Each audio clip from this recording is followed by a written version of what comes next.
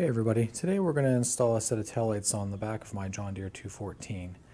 Now if you're doing any sort of operation near the road or anywhere where there's going to be other vehicles, more visibility can't hurt. So since most John Deere 200 series tractors come with headlights, they don't come with taillights, but you can get them as an accessory.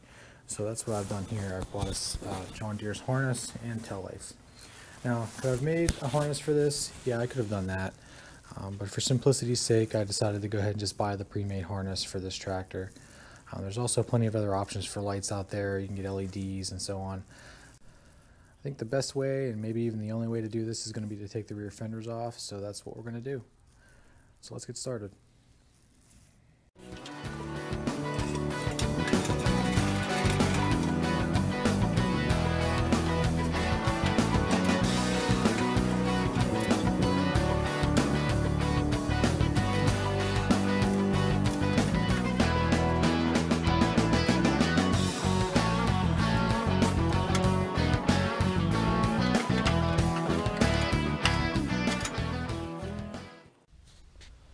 Okay, so we have the harness here that I purchased off of eBay. I'm going to ground point over here. What I'm going to do right now is, since I attached that, it's going to give me a good idea of what my reach is with the rest of the harness. Now the problem with this harness is that you don't have actually everything you need to get up to the front of the tractor to where you need to connect to the headlight. Apparently on older tractors, I'm not sure what the serial number or the year was that this ended, but there was actually an existing wire in the harness here that this would plug right into. In our case here, we're going to have to make an extension to run up underneath the dash there to connect up near the headlight switch.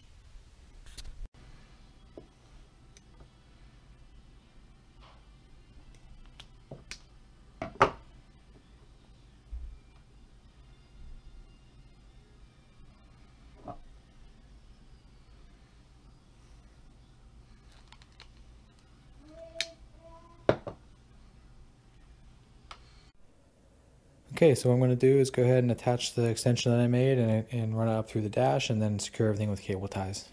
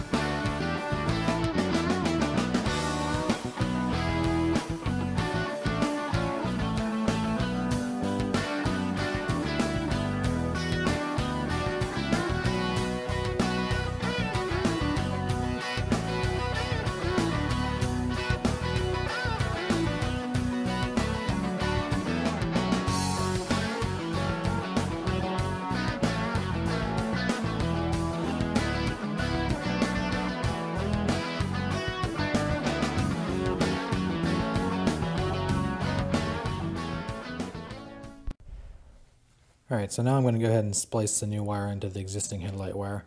You could do this over closer to the dash, but I decided to do it here because it's easier to access. Plus over at the dash, if you do it over there, just make sure you do the right one on the correct side of the headlight switch. If you do it on the wrong side, then your taillights are going to be on all the time because one side's a constant 12 volts.